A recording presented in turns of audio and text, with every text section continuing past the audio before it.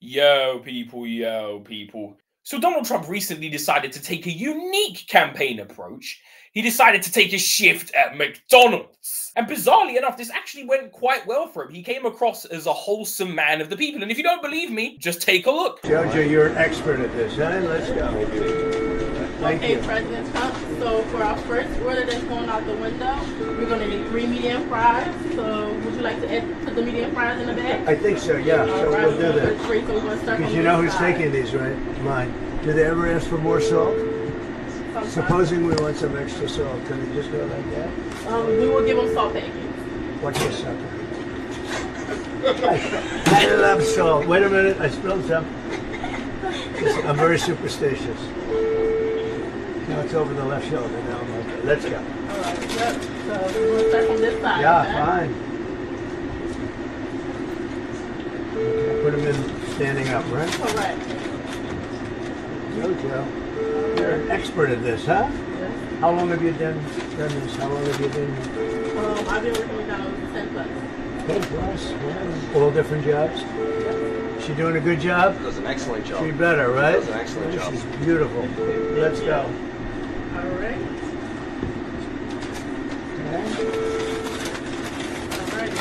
How many would you put in a bag like this? Like 6 you do? 6 mediums? 5 is fine. 5 will fit the most. Our first order get 3 medium fries, and they're waiting for you. Okay, very good. Let's go. Oh, I see. Now I'm going to see that. Oh, that's your customer out there. Yes. Wow, it's pretty good. Okay, let's see. I could do this all day. I wouldn't mind this job. I like this job. I think I might come back and do it again. Thank you.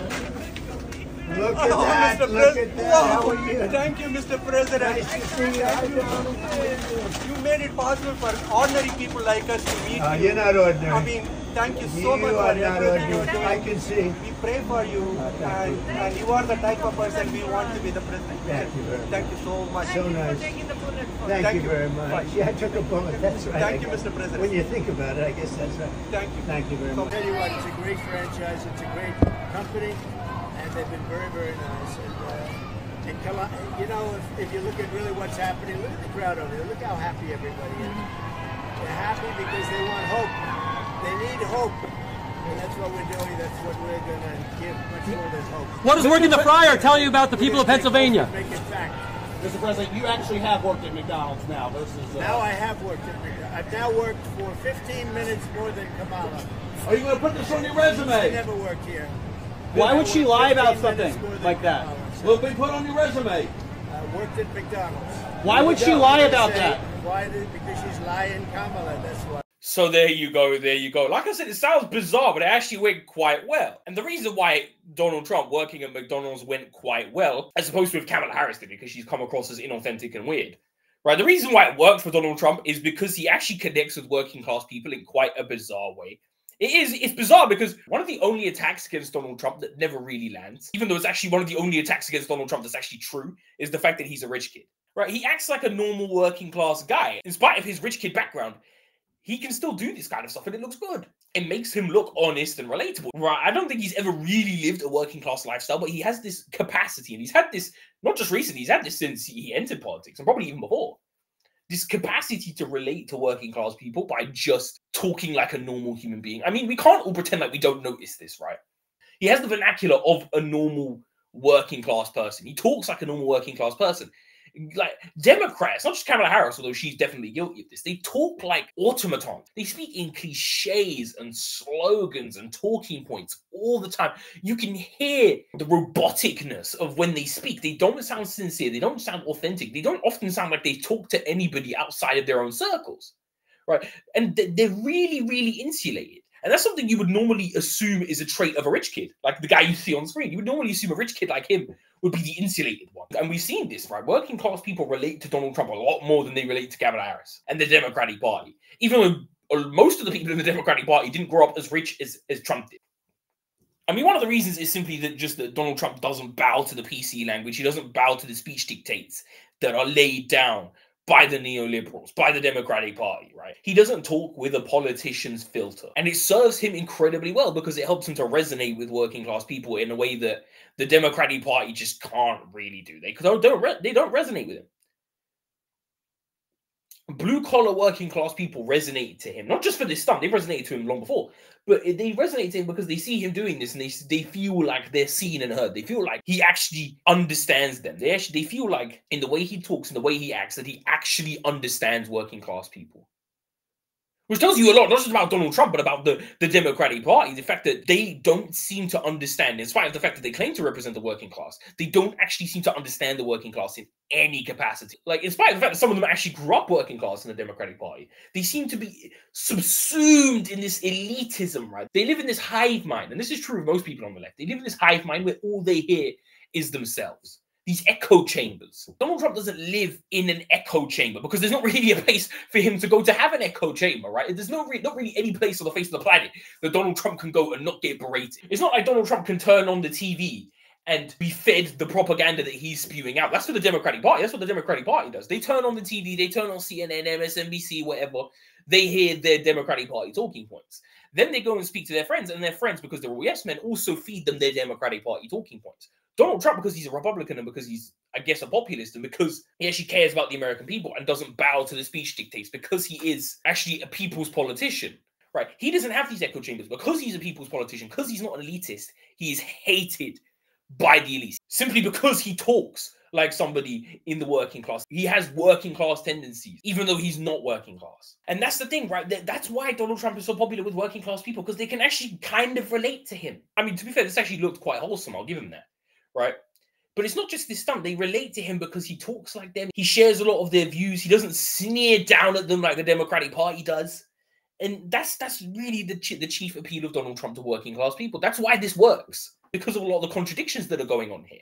Because of the fact that this is somebody who has a rich kid background, but yet somehow fits in quite well in working class settings, because he's a rich kid, but he's got a working class type personality. Whereas a lot of the Democrats grew up working class or poor, and they have a rich kid mentality. They have an elitist mentality. And the Democrats can't overcome this. In spite of their efforts to pander to working class people, you know, we see that with tax the rich and all the rest, right? In spite of their efforts to pander, right, it can't be denied, right? It's become very, very obvious since Donald Trump entered politics that the Democratic Party has deep disdain and disgust for working class people. And if you don't believe me, have a look at how MSNBC reacted to Donald Trump at McDonald's. I mean, if you're on his campaign, and I know you are certainly not, I'm not making any implication of that, but what is the logic behind this, going to a McDonald's? I mean, we know the guy likes Big Macs and filet of fish, and he's used the word love to describe the way he feels about the food there before.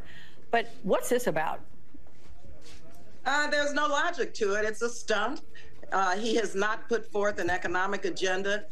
He, as you know, appears to be not well, and he's engaged in some really bizarre types of activities during this campaign. So this is just another one of those stunts that he will continue on through the campaign. And I think that we need to really focus on making sure that he is not elected, of course, because he is a threat to our democracy, but also the Harris loss agenda is about the economy, reducing the cost of living, reducing the cost of prescription drugs, reducing the cost of housing, and making life better for everyone. And that's what we have to focus on, and make sure we get every voter to the polls and make sure that the voters vote for the future, not taking the country backwards, as you see what Donald Trump continues to try to do. So I'm urging and encouraging everyone to get to the polls and vote for Kamala Harris and Tim Walz to be their next president and vice president. You know, bruh, that analysis is incredible. How are you going to sit there when you see Donald Trump, right, doing quite a relatable, wholesome video, right, where he's working at a McDonald's? How are you going to sit there and try and plug Kamala Harris in the middle of this while he's working at McDonald's? That's it's such a bad move. It doesn't work. It comes across as weird. But notice, right, she was asked the question, why is Donald Trump, you know, why is he doing this stunt at McDonald's, right? Why is he doing this? And, you know, she was like, oh, we know he loves a Big Mac, implying that he's a fat ass, right? That was kind of the veiled implication there that it seemed like she was trying to make. Right? We know he's a fat ass, you know, who loves him a Big Mac and a filet of fish. But why is he doing this stunt? And the woman says, well, you know, well, we know this is because he's weird and he's mentally unwell. Right? First of all, this weird attempt to make out like Donald Trump is mentally unwell is such cope from the people who spent years supporting Joe Biden. But there you go. But notice the conclusion that this Harris Walz campaigner comes to. The only reason Donald Trump would step foot in a McDonald's kitchen is because he's weird and unwell. He has to be unwell. To step in the same room as the peasantry? Ugh! I mean, imagine the disease, the squalor. Like, it's so out of touch and elitist. And this is the point I was making earlier. These people are such elitists, man. The fact that that's their reaction to Donald Trump at working at McDonald's is so hilarious to me. These people don't even hear themselves, right? But it's been obvious for a long time that the Democratic Party hates the people you see on screen. Not just Donald Trump, although they hate him too. Trying to make out like he's a threat to democracy while he's wearing a McDonald's apron, right? They hate the people surrounding Donald Trump here. They hate the working class. They prefer hedge fund managers, stockbrokers, billionaires, the tech moguls. That's who they prefer. But that's it, right? That's just the media meltdown, because they had to melt down, right? They had to somehow come up with a way to pretend like what you're seeing on your screen was one big epic fail. It was bad. It didn't work. They have to because they have TDS and they just cannot take the L. Right, this is the thing about the Democratic Party that really hurts them, is the fact that they just can't take L's when it comes to Donald Trump. They can't do it, and it's so bad for them every single time. I mean, even Cenk Uygur, I saw Cenk Uygur put out a tweet. I massively disagree with Cenk Uygur, obviously. But I saw him put out a tweet recently, and he was like, look, if you don't see that this stunt right here is a win for Donald Trump, then you're an idiot. And he was right. It's like, this is a win for Donald Trump. This is a W for Donald Trump in multiple ways. Right, it's not just because it's relatable to working class people, but it's also because it's a shot at Kamala Harris, which is something we'll get into in a moment. But it's like, Cenk is at least honest enough to say, look, this is kind of a W for Trump and an L for Kamala. Democrats cannot admit this. They can't do it. They just can't. They cannot just take the L when it comes to Donald Trump. The most famous and obvious example of this is when Donald Trump, back when he was president, many moons ago, called MS-13, you know, the violent gang, he called them animals. And Democrats, instead of just agreeing with Donald Trump and saying, yeah, MS-13 are animals, I mean, their motto is, I think, grape, torture, kill, if I'm not mistaken. Something like that. Instead of the Democratic Party just saying, yeah, these guys are animals, they decide to come out and defend MS-13. Remember this, the same people who've been basically dehumanizing Donald Trump for the last decade, calling him a threat to democracy, fascist, you know, all these pejoratives.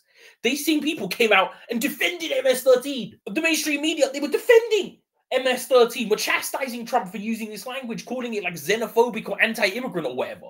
Nancy Pelosi came out and was talking about how MS-13 are God's children, which I guess is true, but still. Are you really chastising Donald Trump for calling MS-13 a violent gang animals? That's something that they actually did, because they have such TDS, they cannot just take the L. They can't do it.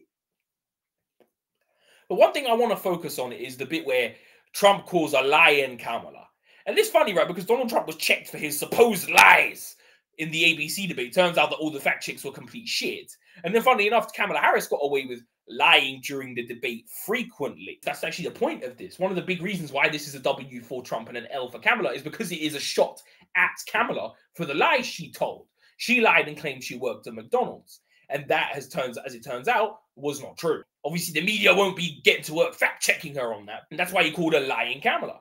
Right, and of course, like I said, she lied frequently during the debate. I mean, we heard it when she said she's not going to take guns away, but she's supported mandatory buyback. What would you do about the millions of, specifically, assault weapons that are already in circulation? What do you do about those? Well, there are approximately 5 million, to your point, Craig. We have to have a buyback program, and I support a mandatory buyback program. When she said there were no troops in active war zones, and of course, we've all seen the video of the troops reacting to that in an active war zone. And as of today, there is not one member of the United States military who is in active duty in a combat zone in any war zone around the world, the first time this century. What? But let's understand. So where the fuck are we right now?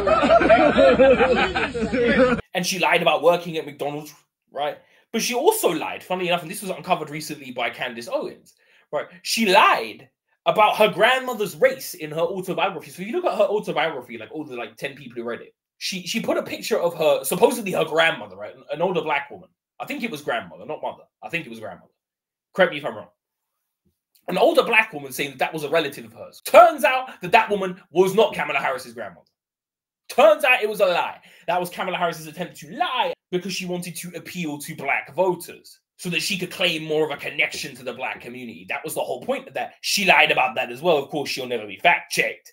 by the mainstream media. She's a consistent liar. She's an odious liar. And this is turning a lot of black people, especially black men, I'm seeing, away from Kamala Harris and towards Donald Trump. I'm seeing an overwhelmingly odd amount of black men in America who are just outright supporting Donald Trump now in a very weird way. It's very odd to see, but it is refreshing nonetheless. It's also, as you saw it in the last clip that I played before MSNBC had their meltdown, right? It's also the immigrants that are, funnily enough, turning out for Donald Trump, right? You saw that immigrant thanking Donald Trump and praising Donald Trump, right? And you just know that when the Democratic Party saw that, they were seething. You know they were seething. They were pissed.